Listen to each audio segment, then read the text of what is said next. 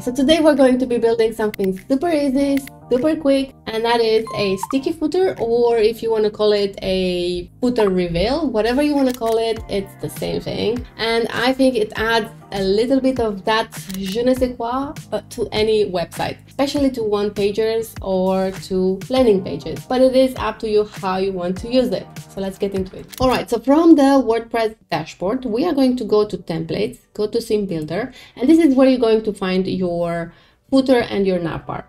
So this is where you can customize them. I already have a footer. Actually, I have a few footers and we're gonna go work with this one, the yellow one, and we're gonna set it up so that it is revealed on scroll. And I am going to go in the container that is holding this footer. But if you don't have a container that is holding your footer and the footer is the container, just select that. All right.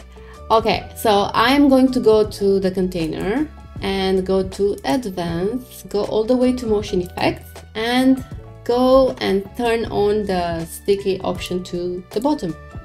And that's it. As simple as that. Also, you have the options to have this on tablet and mobile, and it's not a problem whatsoever. You can have it on. It works great. I've tested and it's great. All right, so one thing that is happening, we need to have set the Z index on here as well, and it cannot be nothing. If it's nothing, it doesn't work. For some reason it doesn't work. So either you set it to 0 or you set it to minus, below 0 value. Otherwise, it's not going to work. And don't ask me why, but that's how it is. No matter how high the Z index is on the containers on the website, it doesn't work. Just keep that in mind. All right, so I'm gonna publish it and let's go and preview it on the website. All right, so let's have a look. If you're wondering what website this is, I built it last week. You can watch the video here or here. It's pretty cool. So as you can see, we are revealing the footer. Cool, right? I think it's pretty cool, and it works really well if you have set the smooth scroll like Lenny's, for example, on the website. It makes the whole experience much more interesting.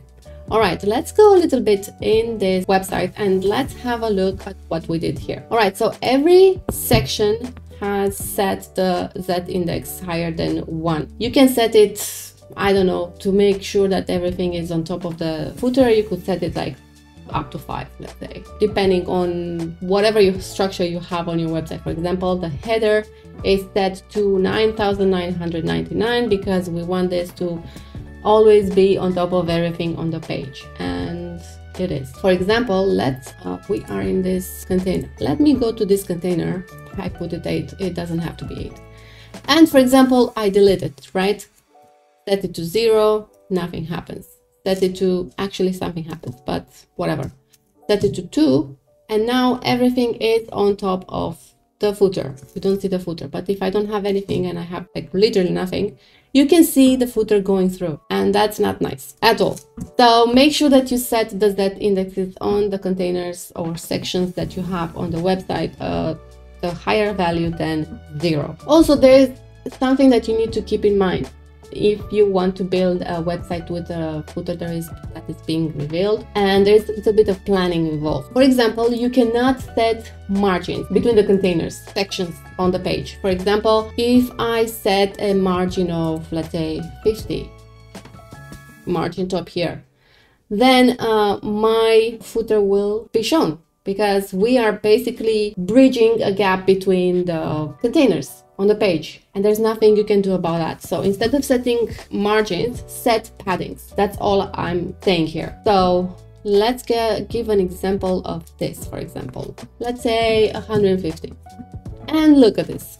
I mean, might be cool. Unless you want this specifically, then you can do that. You can set margins. But if you don't, then I really suggest that you set paddings instead of margins between sections, and make sure that you set the right Z index.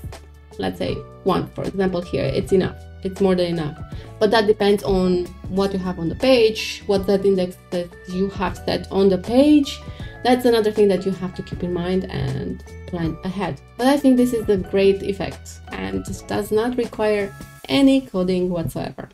Keep that in mind. If you'd like to see what else you can build with Elementor, watch this playlist here. And if you have gotten any value out of this video, please consider subscribing, liking, and sharing this video. And I'll see you next time.